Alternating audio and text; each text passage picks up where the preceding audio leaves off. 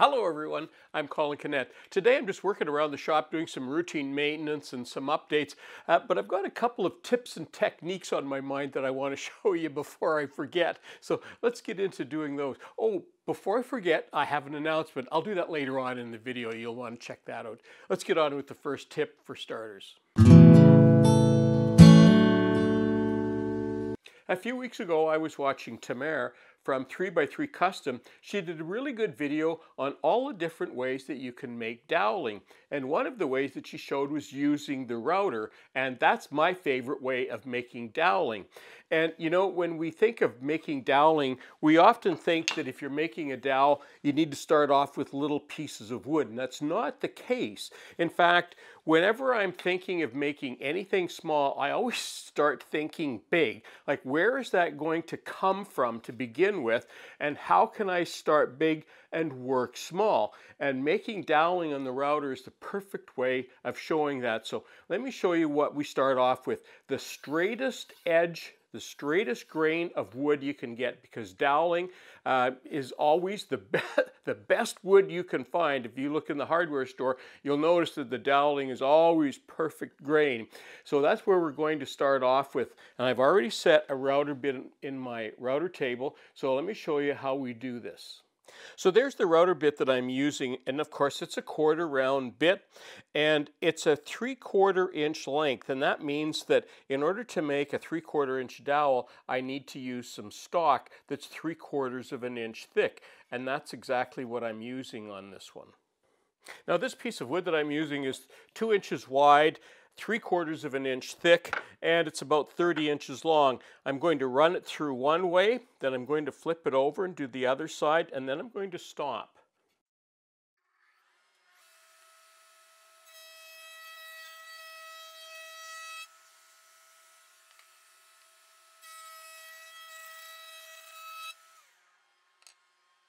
So there's what I've started off with, and you can see that it's round on one side, and you could actually take and cut that off if you were looking for a little bit of molding that you wanted to use as a detail piece on furniture.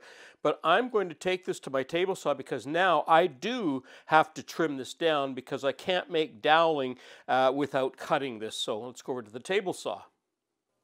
And I just want that. I don't even want it touching the blade. I just want just a tiny bit of air between them. Okay, that's good.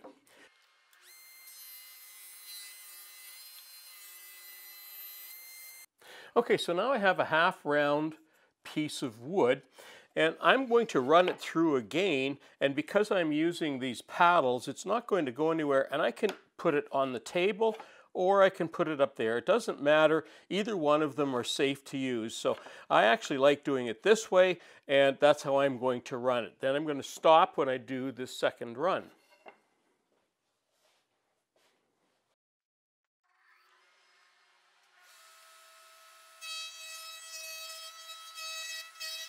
Well, now I have a teardrop shape, and it's been pretty easy to this point, and what I want to do now is I want to put the teardrop right in the corner, and I'm going to run that through just like that and watch what comes out the end.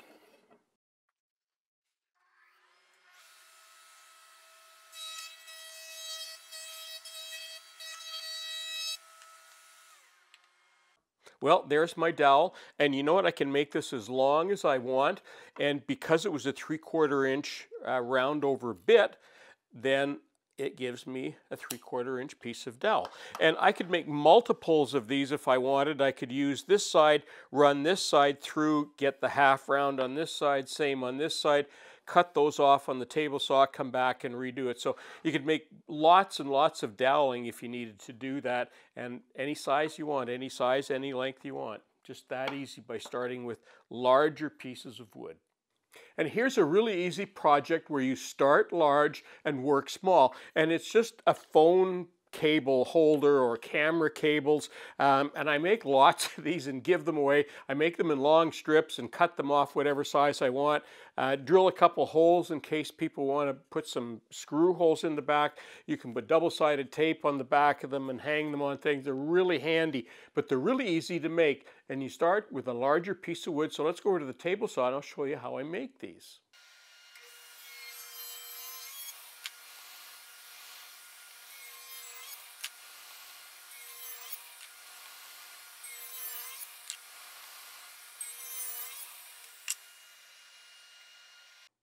Now here's a situation where we start big and work smaller and smaller. Now the next thing to do is to cut the little lip off the side of this, and typically the easiest way to do that is to measure it and do it this way.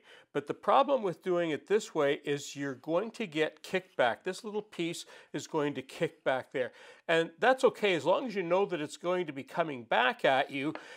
You can plan for it, but you can do it another way too, and that is to put it open like this and reset it up by hand, which is what I'm doing, and just sort of, in this case, I'm just eyeballing it, and I need to drop my blade down a little bit as well to there. And now when that comes off, it's just going to fall off the side.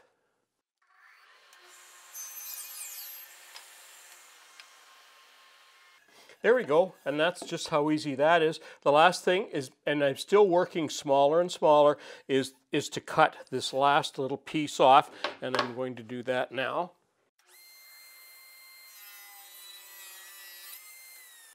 There we go, and there's the carcass. I still need to cut slots in there, and you could do that on the table saw, no reason you couldn't. And you've got good support here with a miter gauge. I just like to do it on the bandsaw. I just like the way I can adjust the size of the slots a little bit easier. So, but that's just how easy that is, and we start big and work small. Well, I guess now is as good a time as any for a quick announcement.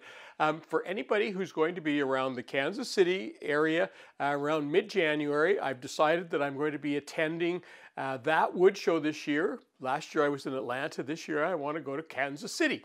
So if you're going to be around there, I'll be at the show Friday and Saturday and possibly Sunday, but Friday and Saturday for sure.